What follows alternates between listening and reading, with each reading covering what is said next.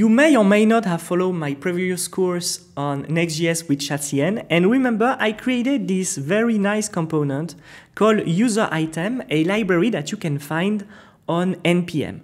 Well, basically for now, this component is only available on React and Next.js, and this very nice component gives you the opportunity to handle here, if you want, your avatar component with a loading state, with some elements in here.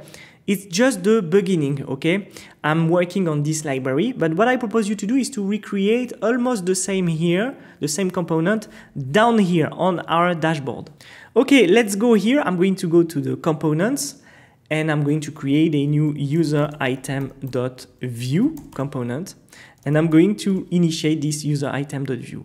So if I come back to the sidebar, remember, it's at the bottom here. I'm supposed to have the sidebar, so I can call my UserItem in here, and if we come back, we are good. So I got my hello UserItem on the bottom. Okay, so I'm going to do it static.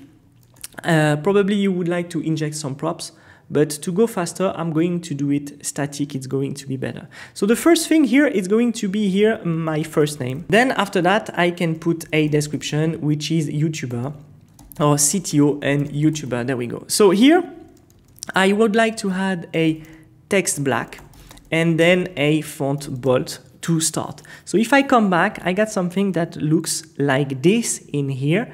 So probably here, I want to wrap it into a div, because remember, I would like to have some kind of rounded full actually, with 10, 8, 10, BG green 500, a round next to my element down here. Also, what I would like to do is to have some padding and margin.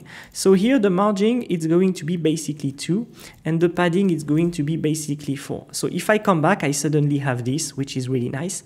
I'm going to add a border, a rounded border here, and we've got this. So the padding, we see the padding is probably too much. I'm going to add a padding too, and we are good. I'm going to use flex, item center, justify center, and a gap of 2. And when I come back, I have something really nice down here. However, it's not a justify center. It's probably a justify start, and we are good. So we see that we got some padding in here. I'm going to remove the first padding of this element here, or probably the leading one, so which means the line of the 8. And here is going to be also the M0. Yeah, here I put MB0, but it's actually M0. There we go. And here I can put a text SM or text base, and we should be good. The other thing is that inside my box, I would like to have my name here. So let's say that I would like to have a const ref here with a name, which is Guillaume Durand.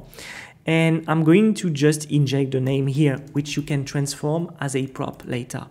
For the description, it's going to be the same. I'm going to add a description, yes. And then here I'm going to type description is equal to ref, and I'm going to pass here my CTO and YouTuber. There we go.